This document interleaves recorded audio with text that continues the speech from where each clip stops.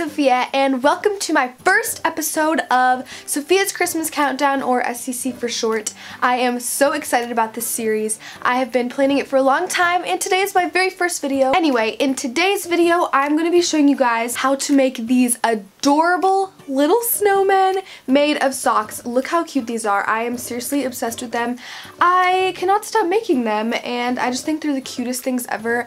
I'm going to be making a ton more. I might give these away as gifts or just use them to decorate in my house. I just think they are so cute. Just look at them. They are adorable and they're so easy to make. I just thought this would be a fun little DIY to show you guys on this channel. Make sure to use the hashtag SCC or hashtag Sophia's Christmas Countdown if you make any of these snowmen, because I will definitely go like your picture and also tag me so that I have a better chance at seeing it. Let me know if you guys make them and if you enjoy the video, and let's just go ahead and get started. To make our snowmen, you're going to need some white socks, also some Christmassy socks or some scrap Christmas fabric, some orange pom-poms for the nose, black felt for the eyes, rice to fill our snowmen, and lastly a hot glue gun and some scissors.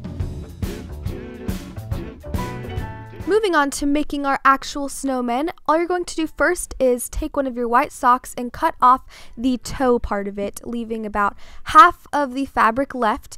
And next, with that fabric, you're going to just flip it inside out and then take some string and tie one of the open ends together, knot it to make sure none of the rice falls out. And after that, you are just going to flip it right side in again. Next, you can put your sock into a jar to make this step easier, but all you're going to do is take spoonfuls of rice and just put it into the sock, and you want to make it really full and fill it all the way up. And once you do that, you can take it out of the jar and tie the open end again. Next, I just took a white hair tie. You could also use a rubber band or some string, and I decided to give my snowman some shape, and I kind of squished him around until he looked more like a snowman.